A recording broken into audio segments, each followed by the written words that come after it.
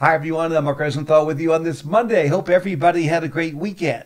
Did you watch the Patriots game yesterday? Mm. What kind of a play was that at the end of the game? That was ridiculous. First of all, the other team scored a touchdown and the guy's foot was out of bounds. We won't even count that. All right, I'll give that to you, really.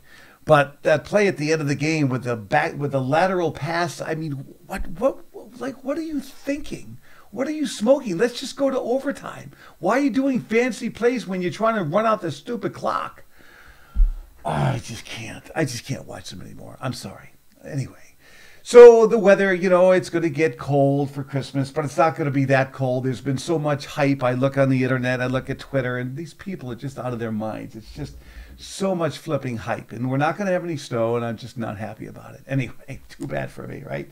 All right, here's what I can tell you for today. It's sun clouds, windy, cold. It'll be in the mid-30s. Wind chill temperatures will be in the mid-20s. Bundle up. Tomorrow, nice day. Lots of sun, upper 30s. Same deal Wednesday.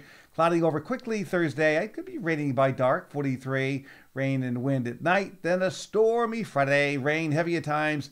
We could get close to 60. Winds from the southeast could gust to 60 miles an hour. And then the rain will end at night. And then we're talking Saturday. Variable clouds, windy and colder in the upper 30s. Christmas Day is not bad. Sun clouds, it's breezy. It's cold. It's a little bit above freezing. So big deal. Big deal. We're not going to get bitter cold. I was just thinking before I record this broadcast, was it back in the early 80s? I was at Channel 5 and I was filling in for Dick Albert one night. And I was doing the 6 o'clock with Tom Ellis, God rest his soul, great guy. And it was cold. I mean, the daytime highs were in the mid-teens Christmas Day, and the wind was cranking 40 miles an hour. The wind chills were 10 to 20 below. No, that's cold. It's just not going to happen this Christmas.